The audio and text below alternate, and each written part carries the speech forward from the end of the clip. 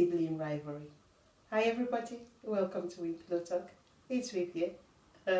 Today is a funny one. We're going to talk about sibling rivalry in a relationship, in a family.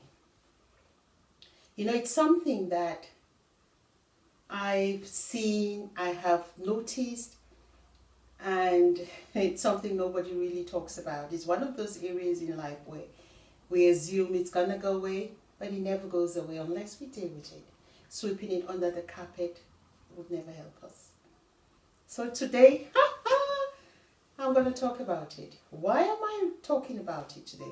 When I read the Manual of Life, a story that we're all familiar with for those who read it, it said about how siblings hated another sibling because of the love the father had for him, and they connived to kill him.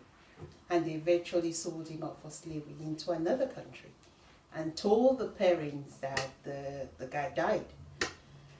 And I'm going to talk, this Sibling Rivalry series will have that story. Just remember that story, because I'm going to talk along with it, and I'm going to explain to you a few things about that story. And it got me thinking how parents, especially in Africa, where sibling rivalry is probably a result of jealousy among the siblings, envy, hatred, because either one child was favored more than the other child, or more than the other children, or one child is loved because they're prettier, because they're handsome more than everybody else, or one child is just loved because of their kind heart. It brings a lot of resentment between the kids, especially where the parents don't know how to handle that situation or don't know how to treat it. Because you would have seen, especially in Africa, where a child is a financial guru, the parents seem to look at and worship that child, and the rest of the other kids are ignored. Or where the child is the highest one that gives more love is then given to that child. And so there is resentment. And how does that come out? It comes out where when the parents need something, the kids always go, oh, well, you were the one who was favored, why aren't you taking care of it? Or I am doing so and so more for my parents than you are, so why is everybody not? With all that brings a lot of resentment between one another and hatred.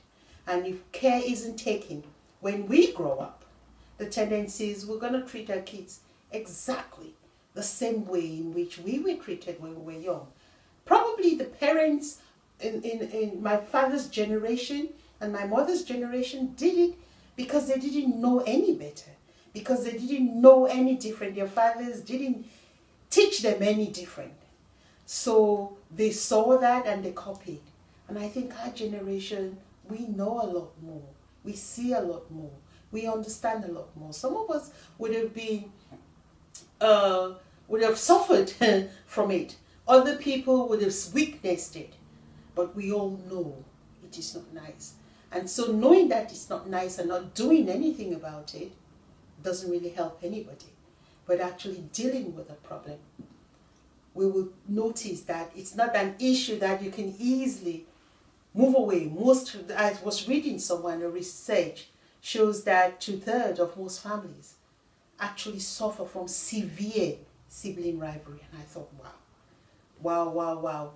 And the only time siblings will meet is when there is a funeral, or it's when there's somebody's birthday. You just want to tick your name to send that happy birthday wish. And after that, you really don't have any relationship with your siblings. And that is not the best place for me and you to be. If we see ourselves, if we know that we're doing it, it's time for us to actually look at the whole situation and become the bigger people and deal with it differently and deal with it better. God wasn't stupid to have all of you as siblings in one family. Probably the parents would have made an error raising you up. Does not necessarily mean we should continue in that mindset, in that way. We know differently, we do differently. We knew it then, and the problems we encounter was based on the limited knowledge that we had then. Now that we know differently, what are we doing differently? How is that relationship enhanced because of what we know now? Or we cannot be bothered. You know, if you cannot be bothered, guess what? It will suffer. You'll go back to your children. Sometimes we do things in life not because we really want to, but you're looking at the next generation. You want to plant a good seed. You want the seed to grow and bear good fruits. And it starts with you. It starts with me. Let's look into our families and see how we're treating our siblings. And see how some of that, by so doing, we have not had relationships with the siblings' children because you're not close for one reason or the other. It is time for us to rise up and look at the world differently, because the seed we're planting is a seed of divide. Let us be united, come together, work in one. We're all human beings who've made mistakes in the past. We're all human beings. Nobody is an island. Knowing that, let's do differently, because we now know differently. Love cost us nothing. It was never a mistake that you were put in the same family.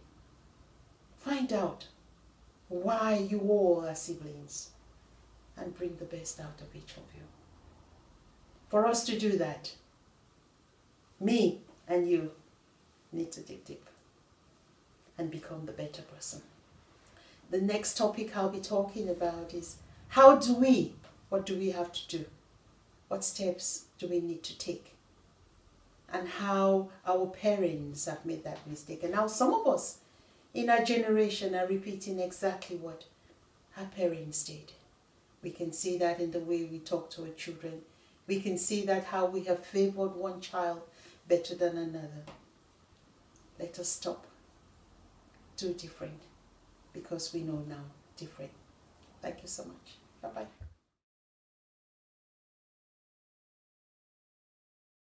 Stay with us. Check our website. Follow us on social media. And do not forget to like and subscribe. Thank you. Bye-bye.